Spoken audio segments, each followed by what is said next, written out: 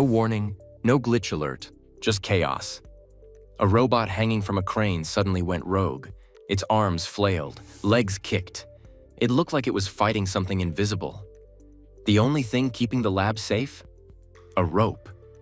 And that's just one incident.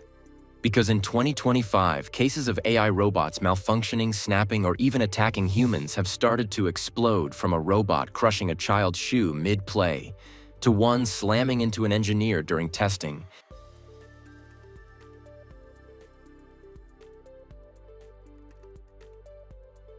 And even a humanoid charging at a crowd during a live festival. Today, we're breaking down every shocking moment. Hey guys, Alfie here. Welcome back to AI Nexus. What you're about to see might make you think twice before letting a robot anywhere near you.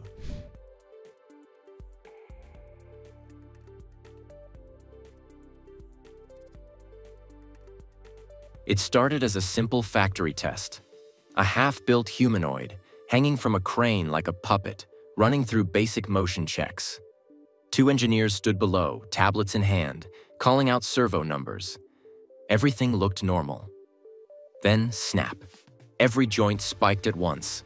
The robot flung its arms, kicked its legs, and yanked the crane line so hard the hook screamed.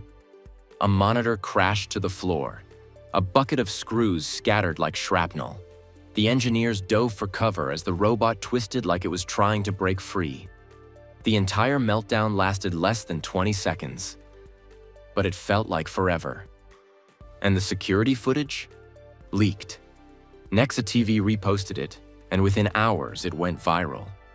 Thousands joked about Skynet warming up, but the engineers weren't laughing. What you saw as chaos was actually a torque spike, a runaway feedback loop where the robot's joints overpowered their own safety limits. In human words, the robot literally fought its own body. That's the scary part, because this wasn't a movie prop or a test dummy. This was a real humanoid in a real factory, and one single misread line of code was all it took to turn it into a thrashing machine. Now let's jump to another lab, another country, another robot losing its absolute mind. This one's called Direct, a Unitree G1 model, and what happened to this machine is the stuff of nightmares.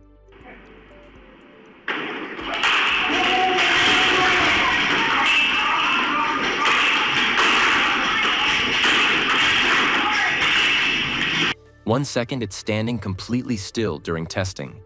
The next second, pure violent chaos erupts from nowhere. No command was given, no trigger was pressed. Derek just snaps. Limbs start flailing like the robot is possessed by something demonic. Motors whine at maximum capacity. Screws strain against their housings. It looks less like a malfunctioning machine and more like a trapped creature desperately fighting to break free from its restraints. The entire horrifying moment was caught on camera and immediately uploaded to X by the stunned owner, who wrote in desperation, "Please make this go viral so I can afford repairs." In the clip, you can see Derek thrashing against its testing stand, arms swinging wildly, body jerking in ways that look physically impossible, completely out of control.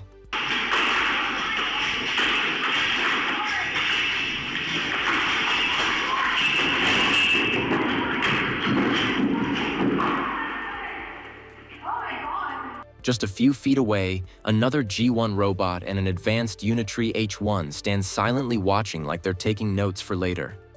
The man sitting at the desk? He's completely frozen, helpless, watching thousands of dollars of advanced robotics self-destruct right in front of his eyes. But here's the crazy part. Nobody knows exactly what triggered Derek's breakdown.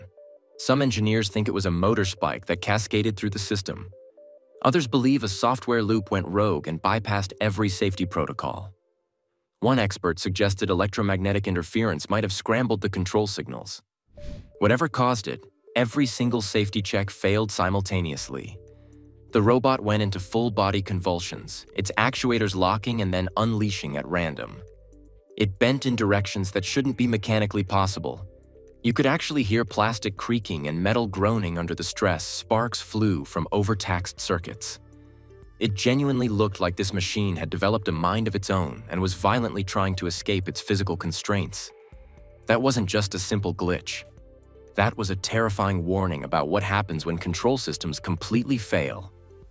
Before we jump to the next part, join the AI Nexus family by hitting subscribe. The humanoid era is moving fast, and I'll keep you ahead. All right, back to the video. After witnessing that lab meltdown, you'd think engineers would lock these robots away until they figure out what went wrong. But no. Cut to the World Humanoid Robot Games, the first international competition of its kind with over 500 robots from 16 countries competing.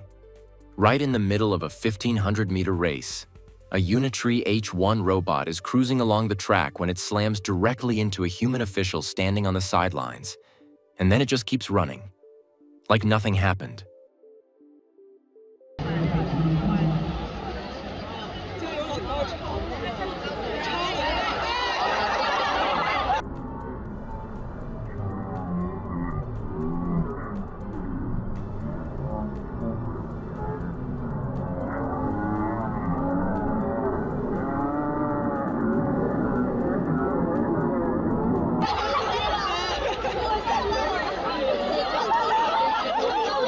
The robot commits what's essentially robotic hit and run and casually continues jogging like it's out for a Sunday morning stroll. The viral video is absolutely priceless, and people online are joking that maybe knocking down officials is actually a competitive tactic these robots learned. But wait, it gets even more chaotic. The live footage from these games revealed that robots seem to have zero concept of lane discipline. These mechanical athletes would randomly veer into opponents' lanes or just start spinning in circles on the track for absolutely no reason. The audience was howling with laughter.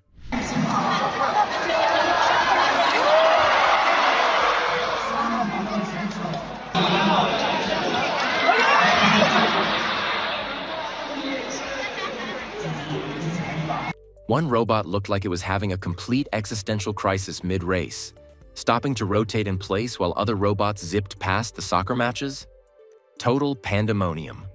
Robots from both teams would pile up in what looked like a massive brawl, except it was just machines clumsily bumping into each other while trying to kick a ball. Some would struggle to stand up after falling, only to immediately wipe out again.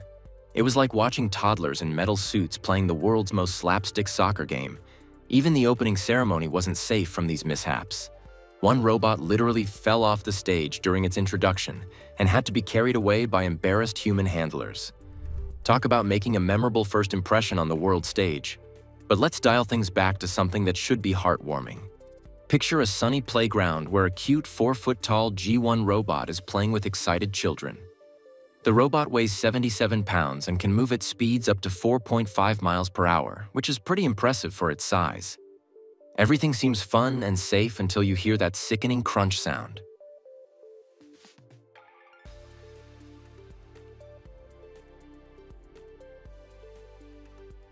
The robot accidentally steps directly onto a child's sneaker. Thankfully, the shoe just pops off and the kid is completely unharmed. But this incident exposed a terrifying design flaw. G1 sensors have a dangerous blind spot right at floor level. The robot lacks tactile foot sensors, which means it literally cannot detect small obstacles beneath its feet. It couldn't feel that it was stepping on a child's shoe. Now imagine that same robot in your living room, walking around your pets, your elderly parents, your own kids. What if next time it's not stepping on a shoe but on a hand, or a pet's tail, or worse? This isn't science fiction paranoia. This is a real safety concern with robots that are being marketed for home use. Now here's where things get really interesting. In early February 2025, a major cultural festival in Tianjin, China became the center of global attention after a humanoid robot in a red costume malfunctioned during a public demonstration.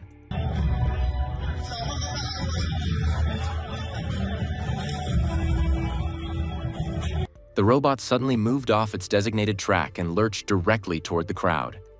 Video footage shows it swinging its arm and bumping into barriers where spectators were standing. The unexpected motion caused instant panic and shouting. People scattered. Online, viewers immediately started calling it a robot attack, and phrases like, "So it begins," and "robot rebellion in China" started trending worldwide. Everyone assumed the machines were finally rising up against humanity. But here's the truth that nobody wants to hear because it's way less dramatic. These weren't attacks. None of them were. The crane incident? Motor control failure. Derek's lab freakout? Software loop malfunction. The racing robot that hit the official? Vision system error. The playground shoe incident? Sensor blind spot. The Tianjin festival robot? Environmental misinterpretation causing acceleration at the wrong moment. Every single one of these terrifying incidents was just a glitch. A bug.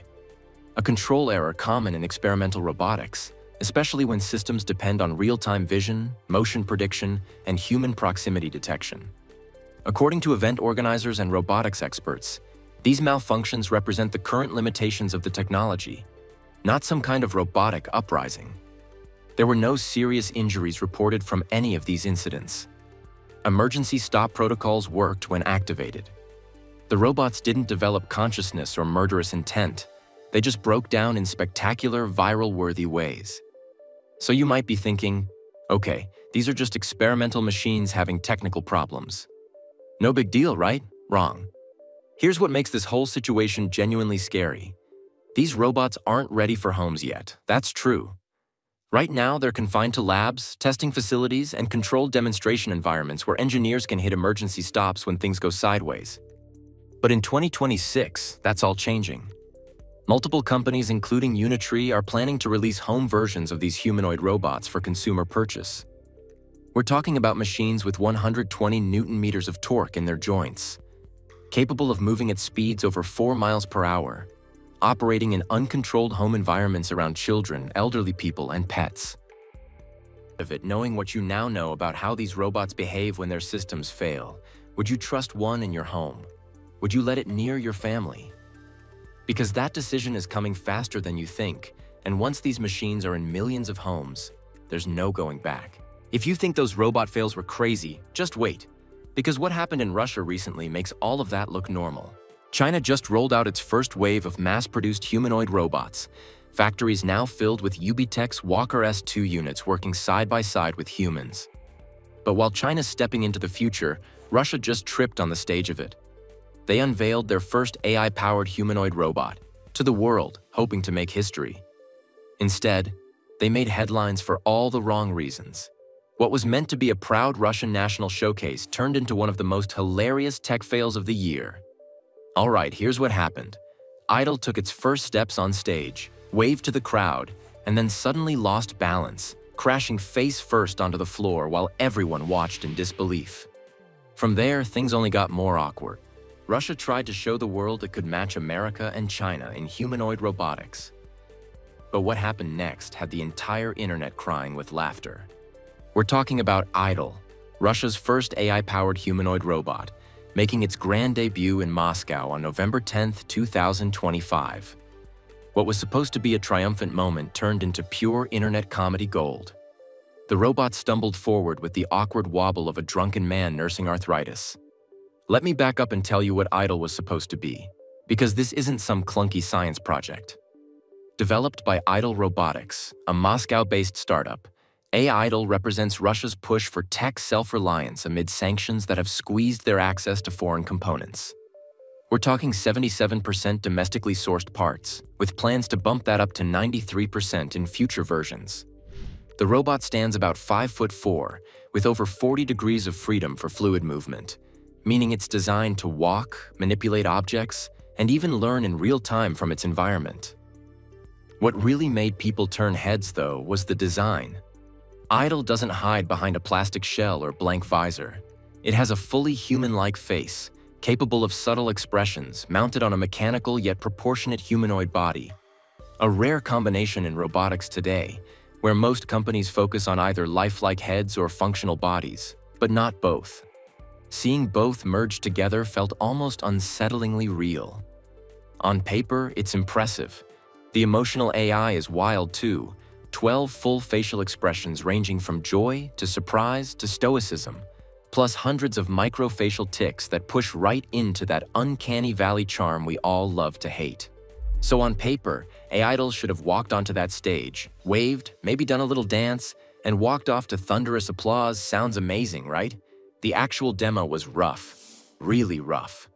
Idle took a few steps forward, managed one small wave, and then the legs gave out. The whole robot tipped forward and slammed into the stage floor, arms flailing, pieces scattering. It looked like a toddler learning to walk, except made of metal and wires. Be honest, if you were in that audience watching the robot fall, would you laugh or feel bad? Drop your reaction below. CEO Vitukin blamed bad lighting for messing with the sensors. He explained that the robot was still learning how to handle real stages versus controlled lab floors. Fair enough. Even the best robot companies struggle with that.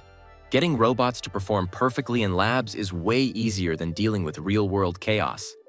Some attendees said Idle actually worked fine later backstage after adjustments, but nobody saw that. Everyone saw the fall. The internet, of course, had zero chill memes flooded in within hours. Idle learns to walk from drunk people.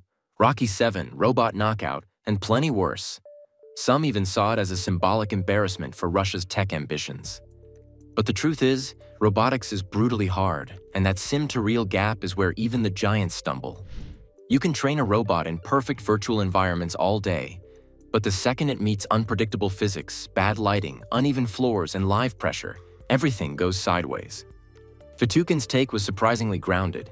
He blamed calibration glitches caused by lighting and said, "It's still learning in real time." And honestly, that's fair.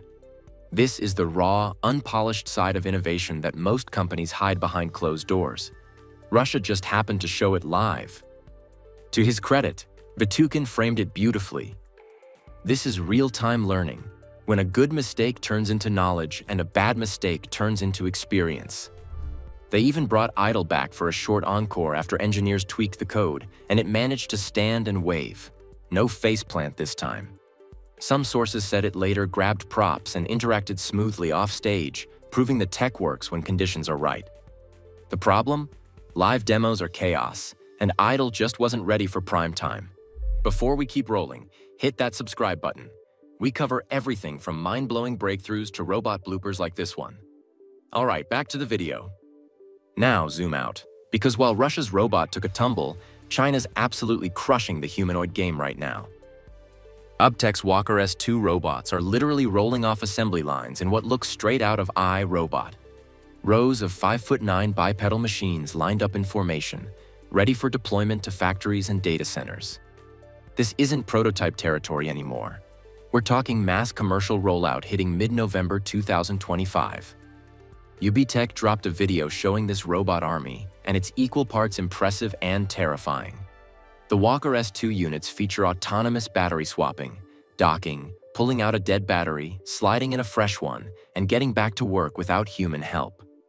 That's 24/7 uptime. Specs? Unreal. Whole body dynamic balancing that lets them tilt up to 170 degrees while hauling 33-pound payloads. A human-like gait for moving through crowded factory floors. Fine motor grippers for delicate assembly. Over 40 joints for lifelike motion. Powered by AI chips that make on-the-fly decisions and learn by doing, not just by simulation. And the numbers are staggering. Over 800 million yuan in orders this year, roughly $110 million, shattering every forecast for humanoid adoption.